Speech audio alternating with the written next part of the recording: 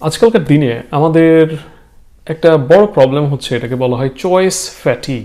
অর্থাৎ আমরা চয়েস ফ্যাটিগে ভুগি, এবং চয়েস ফ্যাটিগের বড় কারণটা হচ্ছে যে আমাদের সামনে চয়েস এত বেশি সব কিছুতে। যেমন নেটফ্লিক্স দেখতে গেলে আমরা ঘন্টার পর ঘন্টা খালি স্ক্রল করতে থাকি, তারপরে শপিং করতে গেলে ঘন্টার পর ঘন্টা আমরা খালি চুজ করতে থাকি কোনটা করব, এটা করব না এটা করব। সো ইয়াঙ্গার জেনারেশনে চয়েস ফ্যাটিগের পরিমাণটা আরও বেশি। সো আমি আমার ব্র্যাক ইউনিভার্সিটির কোর্স অ্যাডমিশন এগুলো নিয়ে ভিডিও করার পর থেকে বেশ অনেক স্টুডেন্ট তোমরা কমেন্ট করছো, অনেকেই অনেক বিষয় জানতে চাচ্ছ, এবং এর একটা বড় কমেন্টের অংশই দেখলাম যে you want to no more about particular course, যে এটা করবো না ওইটা করবো, কোনটা করলে ভালো হয়। সো সেই ডিসকাশনের সূত্র ধরেই কিছু ভিডিও করছি। আজকের ভিডিও টপিক হচ্ছে choosing between microbiology or biotechnology, which course is more effective বা কোন কোর্সটা করা উচিত।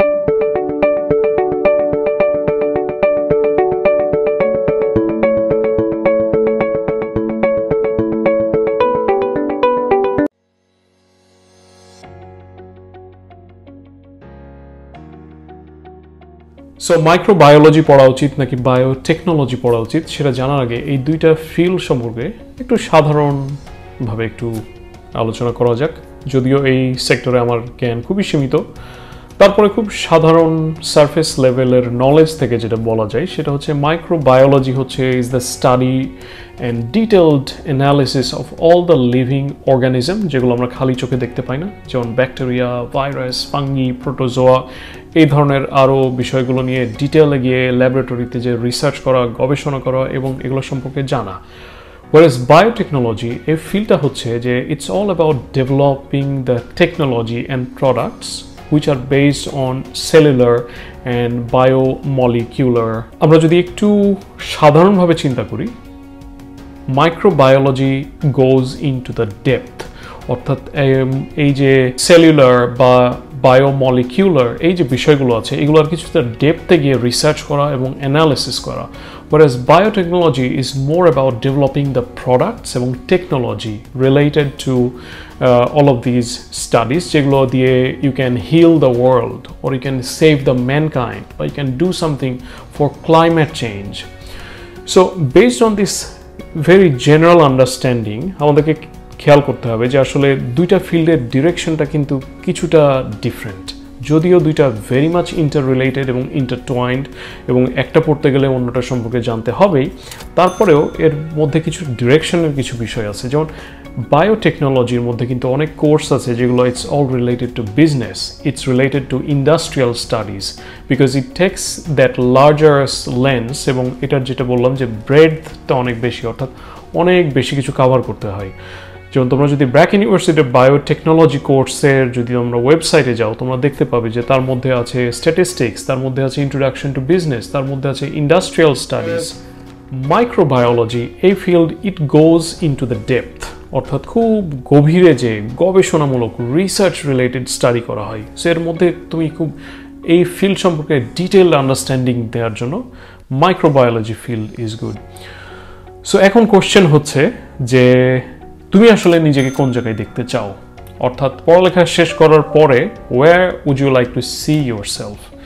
তুমি কি নিজেকে একজন রিসার্চার হিসেবে দেখতে চাও, নাকি তুমি নিজেকে একজন প্রফেশনাল হিসেবে দেখতে চাও who will be working in the field of technology এবং বিভিন্ন জিনিস তৈরি করবে, product and technology related to microbiology? Based on my research and understanding, I think that biotechnology has a wider focus এবং এর অপরচুনিটিটা একটু ওয়াইড।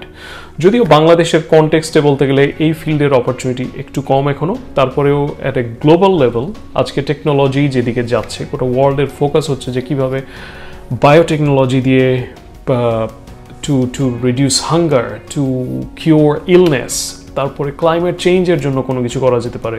সো এই related technology এবং প্রোডাক্টগুলো কী হতে পারে। Whereas মাইক্রোবায়োলজি পড়ালেখা করলে yes you can become a clinical researcher, অর্থাৎ বিভিন্ন যে মেডিকেল ইনস্টিটিউশন বা fields related to that, you can become a clinician বা ক্লিনিক্যাল রিসার্চ এই ফিল্ডে তুমি করতে পারবে। সো জব প্রসপেক্টের দিক থেকে বলতে গেলে আমার কাছে মনে হয় বায়োটেকনোলজি এর জব প্রসপেক্ট অনেক ওয়াইড, তবে দুটোর ক্ষেত্রেই সুবিধা হচ্ছে যে ইউ কুড বিকাম রিসার্চার, অর্থাৎ তুমি যদি পরবর্তীতে এই লেখাগুলো করতে চাও, আমি at least based in the developed countries perspective, I can tell you that there's lots of opportunities for higher studies. So এই ফিল্ডে তোমরা যারা পড়ালেখা করতে চাও, আমি ডেফিনেটলি বলবো যে তোমাদের ফোকাস থাকা উচিত যে আমি হায়ার স্টাডিজ করব, আমি পিএইচডি করব, আমি গবেষণামূলক স্টাডি করব, so that I can go to more advance knowledge এবং এই ফিল্ডের স্পেশালাইজেশনের জন্য। এবং জব পার্সপেক্টিভ থেকে বলতে গেলে আমি যেহেতু বললাম যে যেহেতু বায়োটেকনোলজিতে কিছু ম্যানেজমেন্ট বিজনেস রিলেটেড কোর্স থাকে, আমার কাছে মনে হয় যে এই ফিল্ডের জব প্রসপেক্টটা অনেক বেশি, যে at least you will have some understanding of the business world as well. So this is just my overall summary based on what I know about this field with my limited knowledge, but tarporeo I am just asking you to decide যে আসলে তোমার focus কি। তুমি কি higher studies করতে বাইরে যেতে চাও? যদি বাইরে যেতে চাও তাহলে both any of these could be good. আর যদি তোমার ফোকাস হয় যে না আমার পড়ালেখা শেষ করার পরে আমি একটা জবে যাব, আমার মনে হয় বায়োটেকনোলজির জবের স্কোপটা একটু বেশি। বাট এগেন তোমার যদি কনসেন্ট্রেশন হয় যে আমি একজন ক্লিনিক্যাল রিসার্চার হতে চাই, তাহলে definitely you should study microbiology. Okay, so I don't know if this was helpful or not. তোমাদের যদি মনে কোনো কোয়েশ্চেন থেকে থাকে, feel free to ask question এবং I will be more then happy to answer based on my findings. So course related আরও video করব যে বিভিন্ন কোর্সের মধ্যে কোনটা করা উচিত। So hopefully that will help you two clarify some your confusions. Okay, if you find this discussion useful, yes, you can click that like button এবং subscribe to this channel so get more study and education and higher education related advice. Take care.